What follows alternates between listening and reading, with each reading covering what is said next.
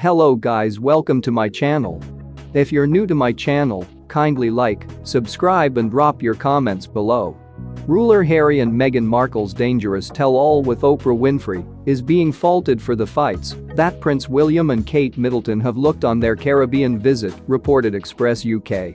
As per writer Dan Wootton, charges made by Harry and Meghan about the illustrious family being bigoted towards Meghan were being weaponized against the royal family and fueling Republican feeling in Caribbean nations including Jamaica.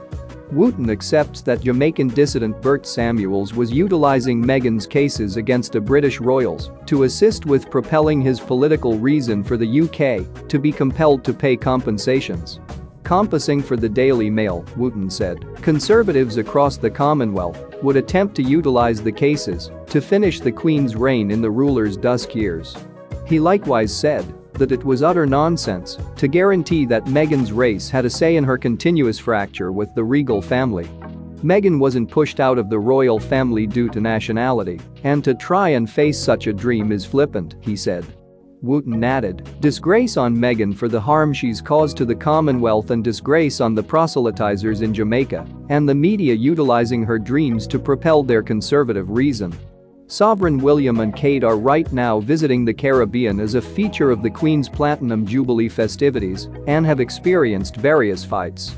Since Prince Harry and Meghan moved away from illustrious life and moved to California 2 years prior, he has gotten back to the UK alone 2 times for Prince Philip's funeral in April last year and to uncover a sculpture in memory of his mom Princess Diana in July.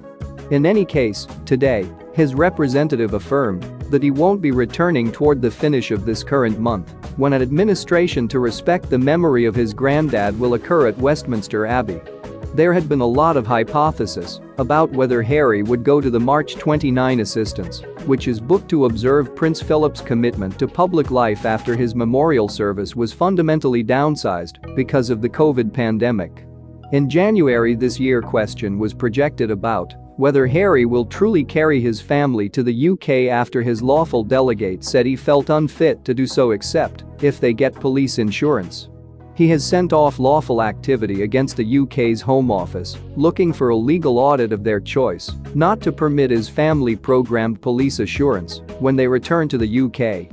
During a procedural hearing in February, Harry's legal counselor, Shahid Fatima QC, said that he doesn't have a solid sense of security when in the UK, however, that he needs to return to see loved ones and backing noble cause. The Home Office has safeguarded their choice, and it isn't as yet clear whether Harry will be allowed the audit he looks for. Nonetheless, his representative today said that he desires to visit his gram of the Queen as quickly as time permits, recommending that such a visit wouldn't be subject to the result of his claim. Thanks for watching.